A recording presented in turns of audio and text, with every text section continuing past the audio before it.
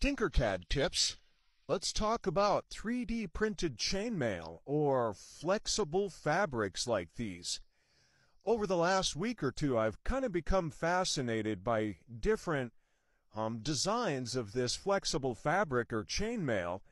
And what I wanted to do over the next few videos was to show you a number of these, how I quickly made them in TinkerCAD, and when I printed them, how well they worked. Some worked well, some not so well.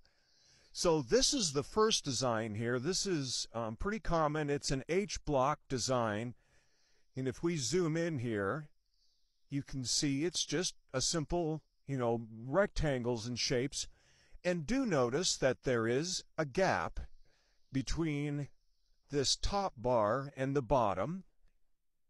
And the way we use this is we can simply just take a duplicate of this, shift it over a bit. Let's just quickly move it into place here. And we would use wave duplication, to make these big sheets of them.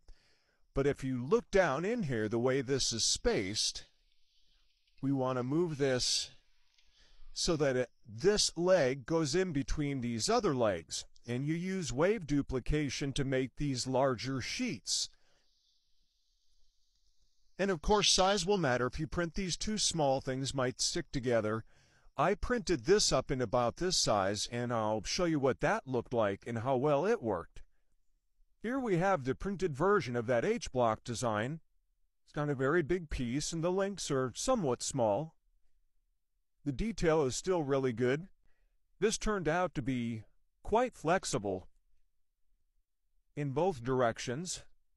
If this was printed, with larger to scale it up a bit, I'll bet it would be even more flexible as the gaps would become larger.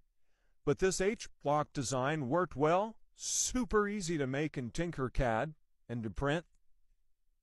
So there's that one.